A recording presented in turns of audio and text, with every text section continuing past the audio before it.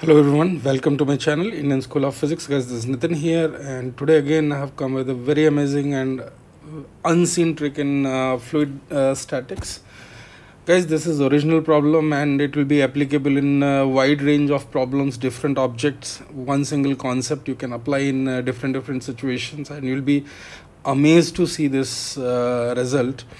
And let's discuss this problem. So guys, this is our new logo. Very recently I have discussed this concept in my classes with my student. We had different problem in the mind and we went ahead with that, and then all of a sudden we realized there can be an idea like this. So I have modified further this part. So an arbitrary shaped body of volume V and having a circular base of radius R, completely submerged in a liquid of density rho as shown in the figure. Find the maximum angle made by the force applied by the liquid on the curved surface. So please see this. In this surface, this curved part, whatever is the net force, we have to find its maximum deflection from the vertical. Alright, and it is given that the body has different density and cannot stay in equilibrium. So it is just random body, and in that case also we can apply, and I'm not keeping it in equilibrium because in that case rho liquid and rho solid will become equal, but this result doesn't depend on the densities. So let's discuss the concept part here. I have used this concept in one of the problem in a few days back I uploaded. So you know that the net buoyant force has two components. One is acting on the flat surface and another component is acting on the curved surface. So here we can say this buoyant force, its magnitude is known to us and direction also. So it is rho liquid into volume of solid immersed into G, and it is opposite to gravity. Both magnitude and direction are known to us for this vector, and I'm calling FF as force on flat surface. So I'm using the trick here. So those who want to know this trick can access my theory lectures, or you will have these it's pretty common result that on a flat surface we can always write for uniform density liquid that pressure at the center of area of this into area of that object. So pressure at that is rho gh. H is the vertical height from the free liquid surface, all right, into pi r square. Now we know that this force is going to be perpendicular to the flat surface and its direction is unknown to you.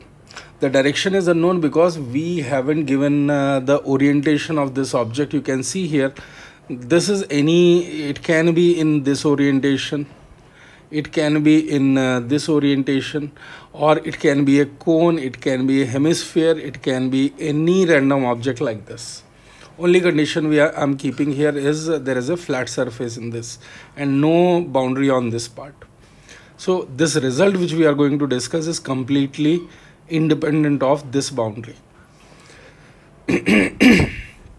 So now you can see here this one vector, both direction magnitude is known to us. Here magnitude is known to us but direction is unknown. That depends on the orientation of the body. And third one is force on the curved surface. We have to comment on this part. Alright, after this what we can do is we can construct a vector triangle. You can see FB is the resultant of these two forces, flat surface and this. Here what I'm doing is I'm drawing this FB which is upward, and I can choose this force on flat surface in any direction I can choose. Alright, because I don't know how this orientation is, but it will be always perpendicular to that flat surface. So different possibilities I'm drawing here, and line joining the tip of FF, and this force is going to be the force on curved surface. It's a deflection we have to control, and this is the resultant here. So I can say here for maximum angle from the vertical, you can choose any direction from here, and similar concept I have taught in many cases. I have used this in friction, I have used this in relative velocity, I have used this in rolling, and this vector triangle method will be very much known to all the students. I feel I hope it is known to you, but it is in case it is not, then just check my theory lectures. You'll find lot of applications of this where we will not be doing questions by calculus. Instead of that, we'll be using these vector triangles. This is the resultant, and I'm choosing this vector in such a way that here you can see if this line becomes tangent to this, and from here till here, this is the magnitude of FC in this particular situation, and you can say this is the maximum possible angle which we can get, because at all other places this angle is lesser than this. There is one more orientation for this. We will be getting this angle theta max, so it is going to be same. Now this is very, very simple. We can directly say, so if you know the concept, all those things you don't need to require. You will just come to this part and directly within 1 minute you will be solving this question.